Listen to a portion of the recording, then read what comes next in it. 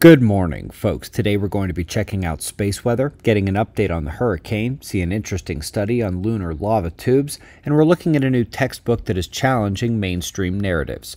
But we are starting with the last 24 hours on our star, where solar flaring continued and reached a new short-range peak with two X-class solar flares. They follow the filament destabilizations north and south with X-ray emission on the right and then left sides. We'll need to keep watching the sunspots for more.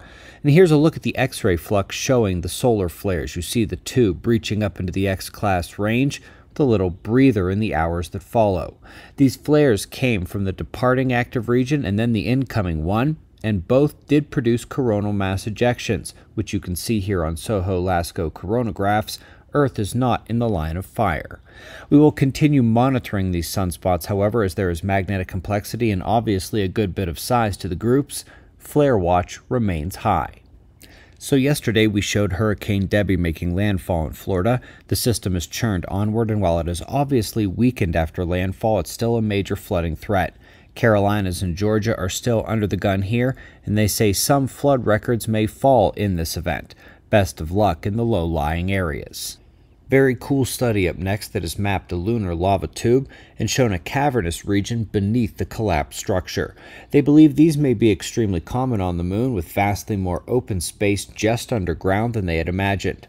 We'll be watching for updates there. And lastly, folks, a new textbook is challenging the narrative that carbon dioxide is the all-controlling factor in atmospheric behavior. They have excellent chapters, including one on the Ice Age, and the role of solar forcing on temperatures, floods, monsoons, and much more is well covered across the text, even the solar control of Dansgaard-Oeschger events, which is what's happening now and will eventually tip into a Heinrich event. Top recommendation. We greatly appreciate your support. We'll do this all again tomorrow, right here, but right now at 6 a.m. in the new Valley of the Sun. Eyes open, no fear. Be safe, everyone.